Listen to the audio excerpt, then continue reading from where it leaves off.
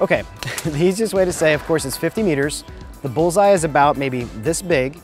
The 10 ring, what we're trying to hit is about the size of my pinky nail, and you're trying to hit that every single time.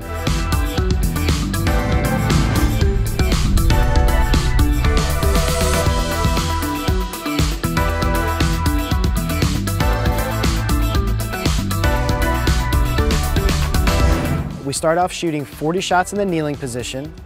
Then we transition to the prone position. We shoot 40 shots in prone, and then we shoot 40 shots in the standing position. We kind of call it the marathon. The total time limit for the competition is 2 hours and 45 minutes. Most people take about 2 hours to 2 hours and 15. I think really, I don't know if it's something you're trying to prove, but what most people look at three position as, that's the best all-around shooter for a rifle shooter.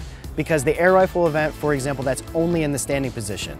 The prone event, 50 meter, that's only in the prone position. But three position takes into account all three positions that you can shoot with a rifle.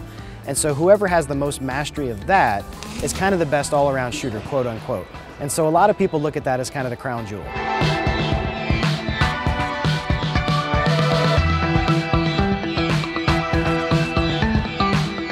You start with kneeling.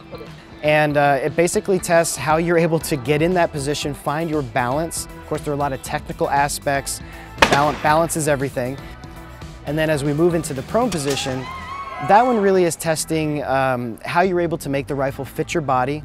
Success in prone has to do with shooting in the wind.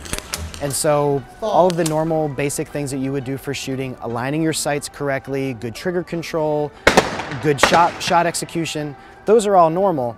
But seeing the wind really well, working with the wind in prone, compensating, that's really what that is about. The standing position, that's an art.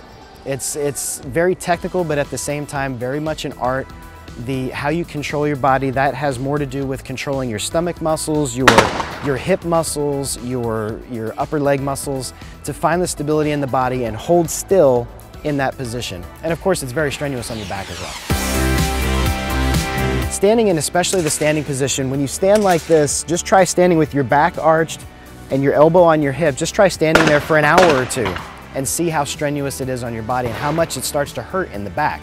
And then once you add a 5 to 6 kilo rifle on top of that, it gets tough. And then to try to find the stability to hit something basically the size of my pinky nail almost every time at 50 meters, that's extremely difficult. I mean, it's a small amount of movement. Millimeters make a difference.